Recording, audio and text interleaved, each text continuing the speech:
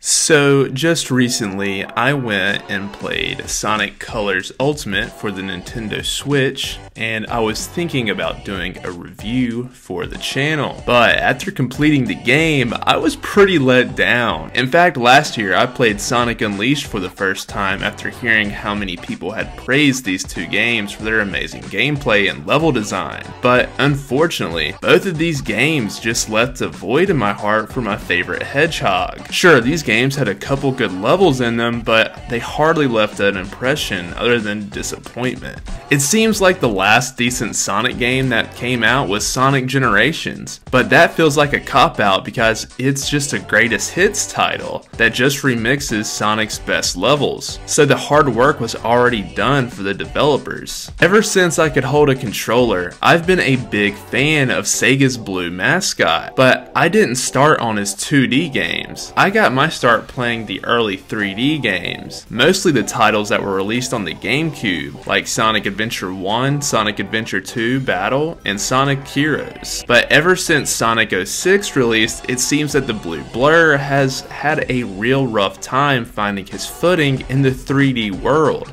3D Sonic has gone through the adventure style games, the boost style games, and then Generations really tried to marry the 3D and 2D game styles together. So if I ask you what the definitive 3D Sonic game was, it will probably depend on what you grew up playing. 2D Sonic fans get to pick their cake and eat it too, with titles like Sonic Mania and Sonic Origins coming out. And all the 3D Sonic games lately rely on putting 2D sections in their levels, but I miss just the 3D platforming and level design from the adventure games. To this day, I think Sega and Sonic Team got the closest to what a 3D Sonic title should be with those style of games. Now, they are by no means perfect, but they were definitely onto something. I haven't seen Sonic's colorful cast of characters utilized this well since Sonic Adventure 1 and Sonic Adventure 2. There is so much personality with the music and level design.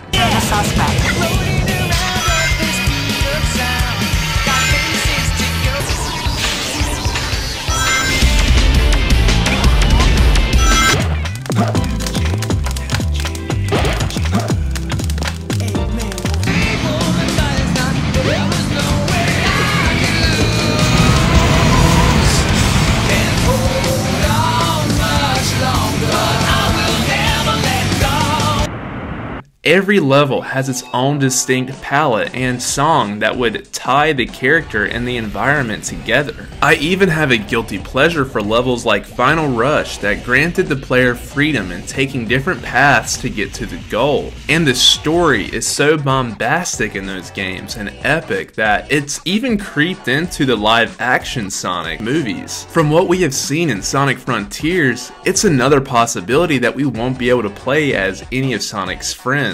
Sonic Frontiers is said to be released this holiday season, and it does have the potential of being a great title for Sonic, despite IGN saying that there are plenty of bugs to squash before its release. But recently I discovered that there is an indie game that was inspired by the Sonic Adventure games, Spark the Electric Jester 2. This game is what so many fans have been demanding from Sega and Sonic Team. There is such a big fan base for those games that they are just sleeping on. Spark the Electric Jester 2 not only succeeds in playing like a Sonic Adventure game, but even takes it further by adding in combat and cleaning up some of the mechanics from the older games. Most levels offer many different pathways so the player can explore them to find the quickest route through the level. Even the music feels like it's from Sonic Adventure 2.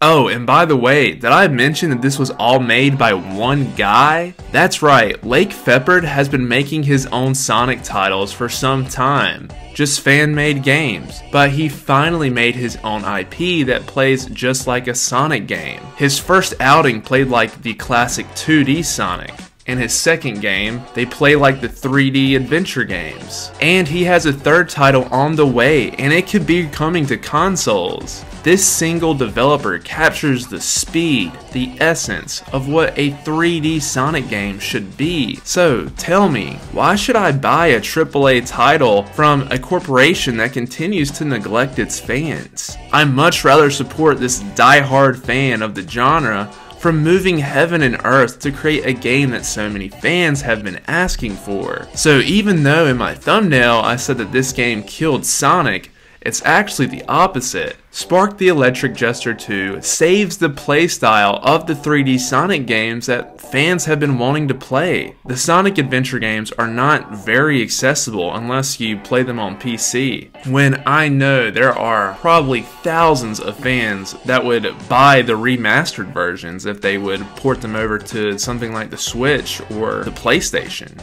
Lake Feppard, we simply do not deserve you, and please secure Spark the Electric Jester 3 a place on console so I can pick up a copy when it releases. I will be keeping a close eye on Sonic Frontiers, but based on what I've seen so far, I'm not sold. Between this and Kenobi slowly losing its magic, it's been kind of gloomy over here. I made the channel with all intents and purposes for it being a creative, positive outlet.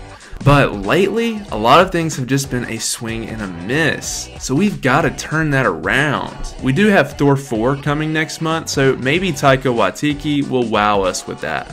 But guys, that's it for this episode, so until next time, y'all be good, peace.